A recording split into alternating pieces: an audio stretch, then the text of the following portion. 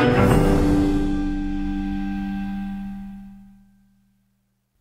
YouTube, welcome back to my channel, or if you've just joined me here recently, welcome and thank you for being here.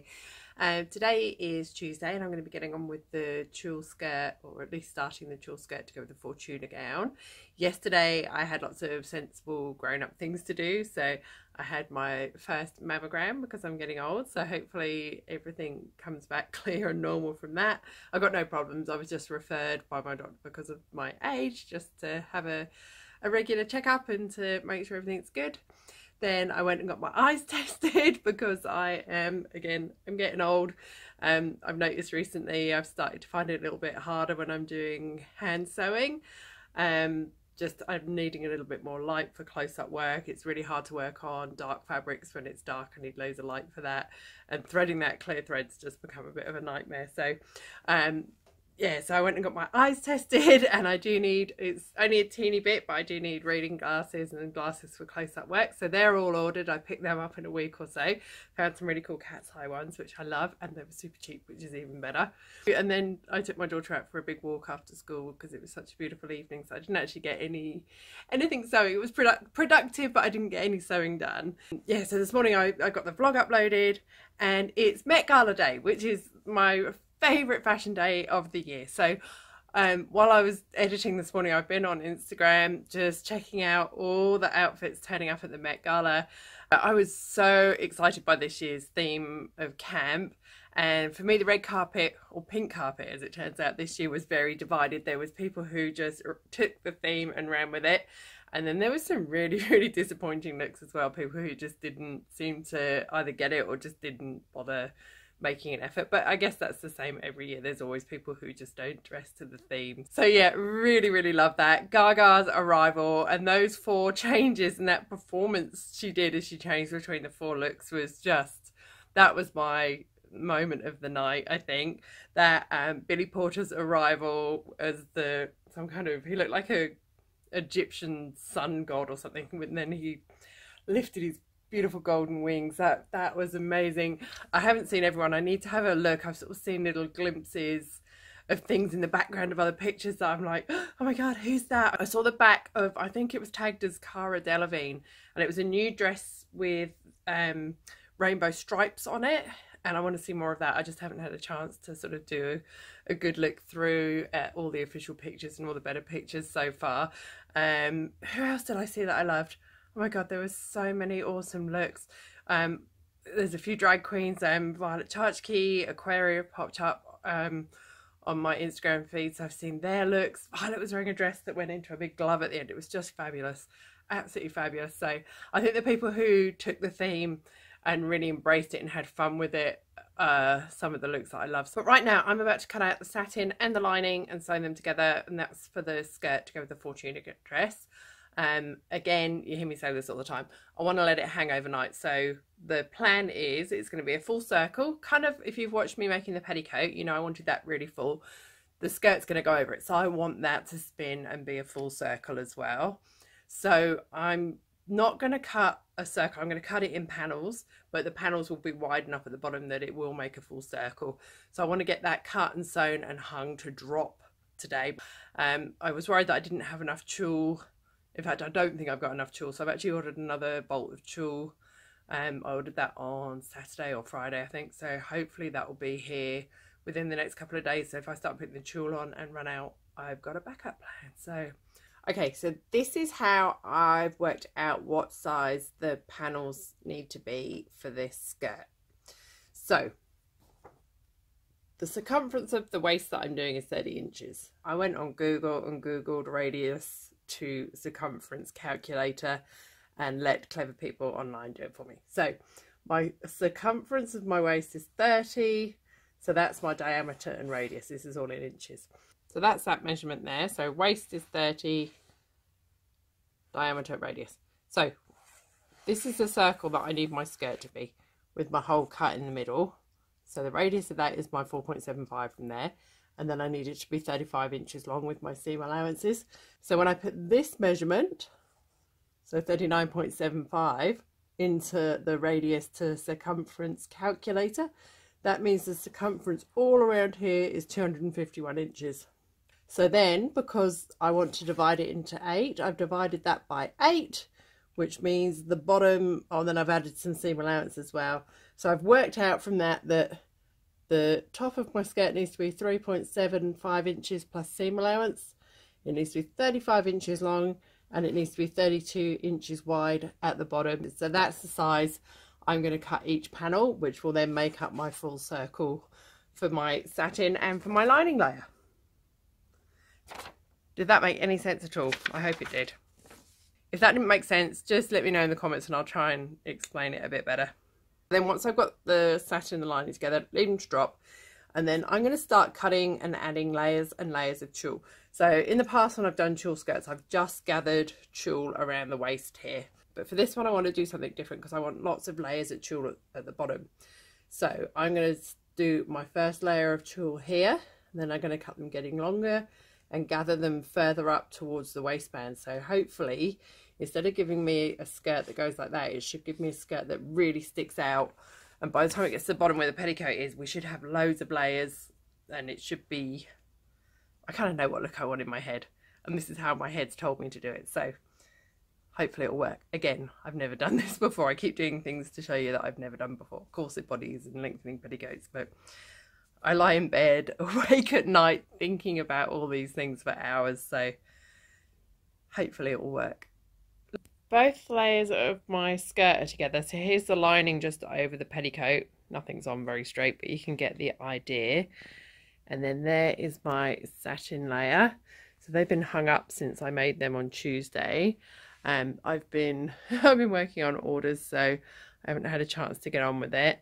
And this afternoon, I'm not in the right frame of mind to deal with tons of tulle, so I'm going to leave them and start on the tulle first thing tomorrow morning. So I've been working on one of the pieces for the Miss Burlesque Australia outfits because I don't know, I'm just, yeah, it's good mindless stuff and that's all I'm in the frame of mind for this afternoon. Unfortunately, it's all good, it'll pass. So I'm putting, because I couldn't get the purple on a black background, I'm actually filling in all the purple mesh bits with black crystals, and because obviously more sparkle. So this is a part that's going to go in the back of a jacket, and I'm using my iron-on crystals. So I've got my little baby iron, and then I'm putting all the crystals on with my tweezers. Then I cover it with a bit of silk organza and then press them into place, and it's working really well. It's taking a while, but sometimes I just need to do this sort of repetitive, mindless stuff, and I find it quite calming and therapeutic. So that's what I'm going to carry on and do this evening. And in other news, I have my car back, so I'm mobile again. It's so frustrating being it's nearly a week and a half without a car, but it's all fixed. I'm back on the road. It's had a service, so they didn't find any other problems with it other than I need some new tyres within the next sort of 1,000–1,500 k's. But apart from that, I'm back on the road and mobile again, which is a huge relief. So I was worried they were going to find something else and I was going to get another big bill. So really, really happy that they've done what they needed to and there's nothing else that needs to be done. Okay, I've started putting the tulle on the skirt this morning, so I've only got the first layer on so far.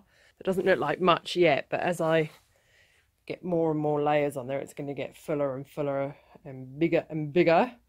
So that's just the start. All right, layer 2 is on. I'm starting to sort of build up that nice tulle puff at the bottom. I've still got probably at least 10 or 12 layers to go, so it's going to take me a couple of days to gather all this tulle on, but it's totally going to be worth it.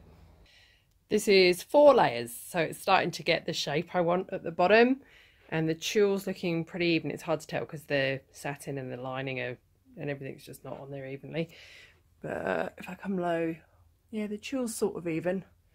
So I think I'm going to keep going with the 2-inch gaps for now because it's looking nice and full at the bottom already. I was going to go to 1-inch gaps between the layers here.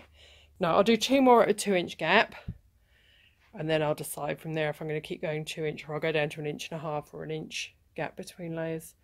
But really happy with how it's looking. As as each layer gets more gathered, it's starting to hide the stitching on the layers below, which from a distance you can't even see it anyway, so once it's all together you won't even notice it.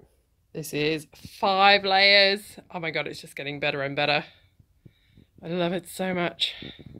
This is 6 layers on now, and it's starting to really look like the fairy tale princess tulle gown that I want. The proportions look really weird on here at the minute because it is a T-length dress, and because it's sort of sticking out at the bottom and we haven't got the corset or anything with it to give it context, it looks a bit, the proportions do look a bit funny.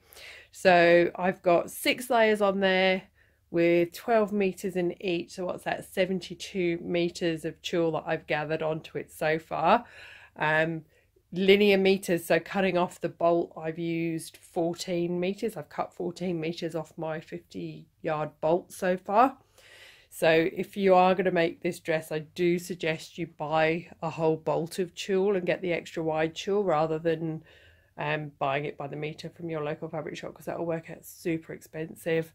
I've still got maybe, I'm not sure, I think I'm still going to keep going by 2-inch gaps at the minute because it's looking really good. It's starting to look really full and giving me the shape that I want. And then, yeah, so I've got at least, what, 1, 2, 3, 4, maybe another 5 layers of tulle to go. So it's going to be huge. It's going to be so pretty. You know me, I can't do anything by halves. So if I'm going to make a tulle skirt, it's going to be the biggest, spinniest, swishiest tulle skirt ever.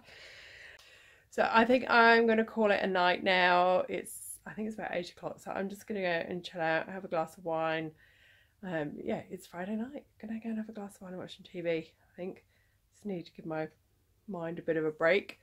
And then tomorrow morning, I've got a little bit of time to sew tomorrow in between other things, just like family life stuff.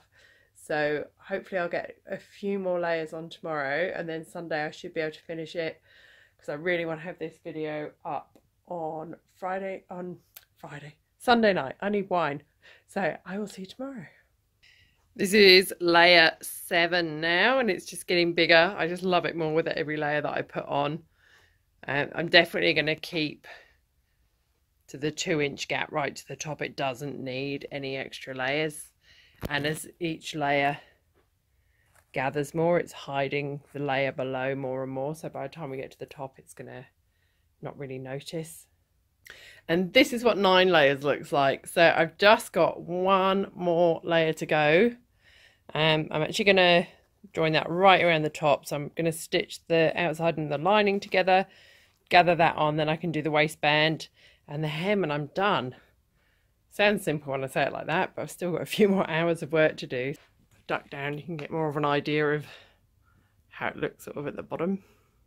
Oh my god, it's so cute. I love it. I've joined the lining and the satin layer together, and I'm putting the last layer of tulle on now. And I'm trying to give you an idea of how big this skirt is on my desk. It is just vast, and it's really hard to sew because it all falls off. I'm almost tempted to just sew the rest on put my sewing machine on the floor to sew the rest. There you go. That's the size of it. It's hanging off everywhere. There's so much tulle. So I've used, there's 120 meters of ruffles on this that I've cut and gathered, which is insane. And I've used, I think it's about 30 meters sort of as it comes off the bolt. So I'm looking at it while I'm sewing it going, oh, it would look so good in red or pink or black. So I don't think this will be the last of this style of skirts that I do. I think this technique would work really well for shorter skirts as well, to get them really puffy. So maybe that's what I will do next, is a sort of knee-length version of this. So this is what 10 layers and 120 meters of tulle looks like on a skirt. It's so beautiful. The shape is exactly what I was hoping it would be. Today was Mother's Day, and I've had the most gorgeous day with my family. I got breakfast in bed, which I shared with the cat because he kept stealing my toast. Then we went out to the mall to get some stuff we needed. Then went to my favourite vegan restaurant, Olak, for lunch, which was really gorgeous. And since then I've been home, And I have just finished making the tulle skirt. It's taken a bit longer than I thought. It's like 6:30 now. I'm just filming the end of the video. So this is my finished tulle skirt and I love it. I've just filmed myself spinning in it, so go and check out the video and you can see a better full-length shot. I'm really happy with how straight it is at the bottom, and because it's so full, it's super spinny. Oh my god, I love it. Now it's really tight on my waist, but that's because there's going to be a corset over it, and if it's loose on my waist, as soon as I get the reduction from the corset, it'll drop down. So it has to be super tight. But overall, this is, oh my god, it's taken ages, but it's so worth it because the shape it gives is just perfect.